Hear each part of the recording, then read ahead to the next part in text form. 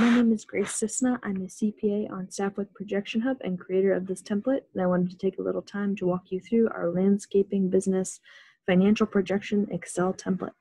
When you download this template, first thing you'll notice is there are several tabs shown here along the bottom. The first is an instructions tab, and then we have the input tabs shown in this light blue color here, and the output tab shown in green. Let's start on the input assumptions tab in light blue.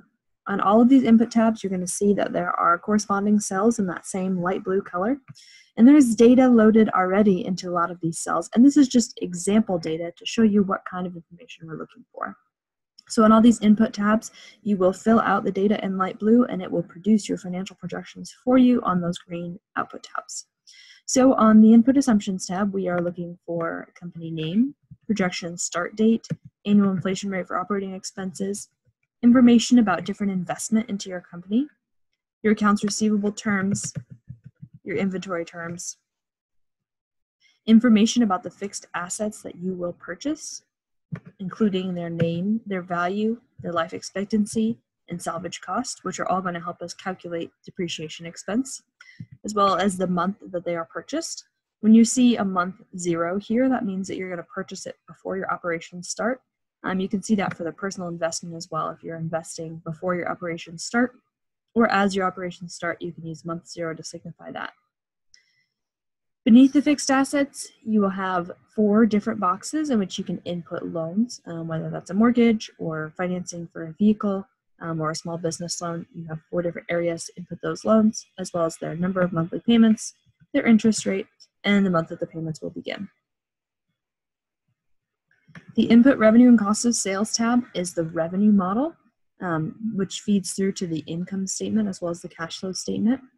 So in this revenue model, we first show how you're going to build a client base, and then we talk about the different types of service revenue that you provide, as well as the associated costs for those revenue.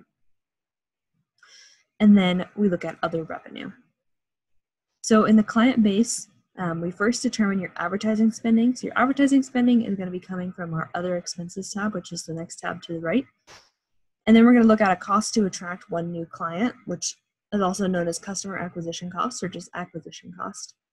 And then you will see the number of first-time clients per month due to advertising. So these are essentially our paid clients every month, clients that you're acquiring due to paid advertising. And then there's organic clients or referrals, in this case set to 200% of clients from paid advertising. And these are going to be clients coming from either Google searches or because you have clients telling others about your business. So then we'll look at your total first-time clients, and then a certain percentage of those clients are going to become regular clients. And then a certain percentage of your regular clients are going to leave every month, either because they move or go with a different service or decide to do services themselves. So we're going to show the build up of your regular customer base here in row 27. As you can see, there is some seasonality to our customer base, and that is because there is some seasonality built into our advertising as well. So we'll talk about that a little bit on the other expenses tab when we get there. In addition to seasonality in the advertising, there's also going to be seasonality in your services that you provide. So if you're in the Midwest, like I am, most of your landscaping services are going to occur in the summer months. And so you've got 100% of the year to deal with, and then you can sort of meter out those services in this blue bar here by saying what percent of your total annual services are going to happen each month. So in this case, June, July, and August are the most popular months, with 16% of the services happening in those months.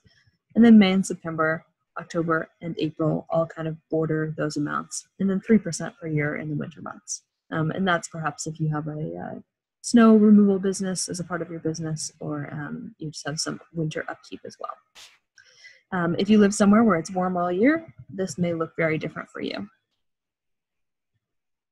Once we've set the seasonality ratios, we're going to move down into the different services that you provide. You're going to list those all in this blue box here, so you've got lots of room for it. If you provide more services than this, I recommend just putting them into basic categories and not spending too much time creating a really long list here. So you're going to enter the types of services you provide, the number of clients who use this service each year. So maybe you're mostly a mowing-based service.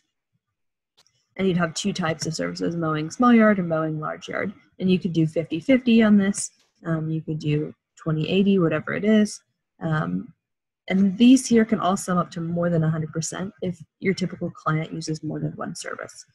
So maybe you have a typical client who usually hires you to mow their lawn, but they also have, you have a tree trimming service so thrown in there. So if I sum all of these up, it looks like 102%. So on average, most of your clients are only paying you for one service, but some are paying you for a little extra. So then we look at the average annual revenue per client. And so that's how much a single client will spend on this service each year. And then the cost of labor, so how much it costs you to pay people to provide those services for your clients. And the cost of materials as well. So that's pretty self-explanatory. Beneath this, we're going to have an area for you to enter the annual increase for your revenue per customer, your labor cost per customer, and your materials cost per customer.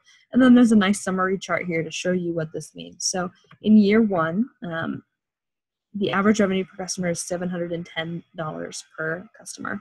And that is a result of these two categories here. So essentially this is doing a weighted average of these items and figuring out the average revenue per customer, $710.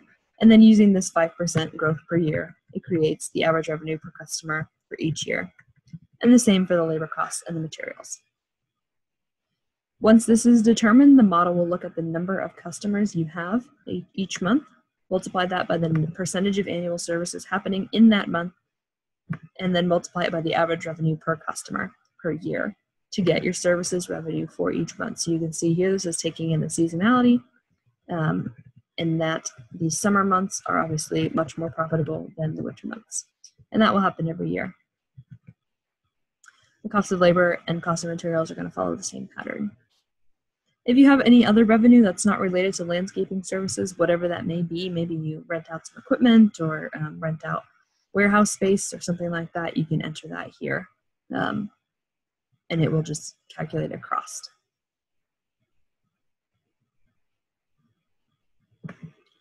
The Input Other Expenses tab also allows for some seasonality, as you can see. We have the advertising category, which is first, and that needs to stay in the first spot here because it gets pulled through to the Revenue and Cost of Sales tab. And so you can enter the operating expenses for every month for your first year of business, and then you have the option to say if the pattern is going to repeat each year, and if it is, you can use an annual growth rate. So for example, advertising, you're going to advertise every year and it's going to increase at 5% per year. But legal expenses, $5,000 in the first month, those might be just the cost of incorporating and getting a new business off the ground. You won't have those costs every year. So here we said they are not going to repeat each year. There are two ways to calculate expenses. They can either be fixed expenses like these first two, or they can be calculated as a percentage of revenue, such as credit card fees. So credit card fees right now are set to 2% of total revenue. So in each month, it's just going to multiply 0.02 times your total revenue. And that will repeat each year, but not increase, as you can see by the 0% here. Your other options are creating this either as fixed, a percentage of total revenue, a percentage of just your services revenue, or percentage of just your other revenue. You can also enter your effective income tax rate down here. The last input tab is the input salaries and owner draw. Any salaried employees can be entered here. You as the owner can obviously pay yourself a salary, or in some cases you're able to pay yourself just by drawing funds out of the business. And if you choose to do that, you can enter those in the owner draw section down here. Now that we've filled out all the light blue input tabs, we can look at the at a glance tabs and the other output tabs. So once you've filled everything in light blue, you're done. All you've got to do is look at your data. So the at a glance tab has some nice summary graphs and charts. You can see this is our sales forecast for year one, that seasonality that's happening. Same with the operating cash flow, very similar amount there. And then some summaries for the use of funds and expenses. The next three tabs are the financial statement summary. So we have an income statement, a cash flow statement, and a balance sheet. And the summaries are going to be the annual summary showing the 5 years right next to each other. So you can see our services revenue, other revenue, all of our costs of goods sold, and then other operating expenses here. The cash flow statement is very similar to the income statement, but it does include items like new loans and cash from investments, and those items don't show up on an income statement. The balance sheet is going to show your assets and liabilities as well as your equity.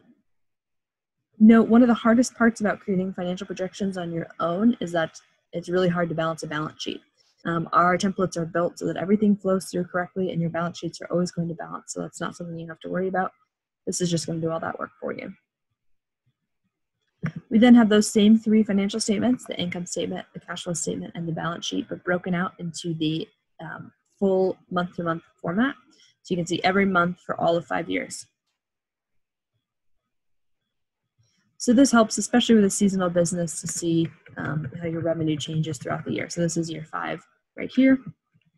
And you can see your services revenue obviously peaks in the middle of the year and then decreases back down as the year goes on. And the same for a lot of your expenses. And again, the cash flow statement, similar to the income statement with a few differences. And then the balance sheet, balancing every year. That is a brief overview of our landscaping business template. I hope this was a helpful overview for you. If this template looks good to you, but maybe you need a few modifications or your business offers additional or different services, I'd be happy to modify this template for you. Please reach out to us at support@ProjectionHub.com, and we're always available to modify the template. We can also help you fill it out if you're short on time or you just prefer that your projections were CPA prepared. Reach out to us and we're happy to provide those services as well.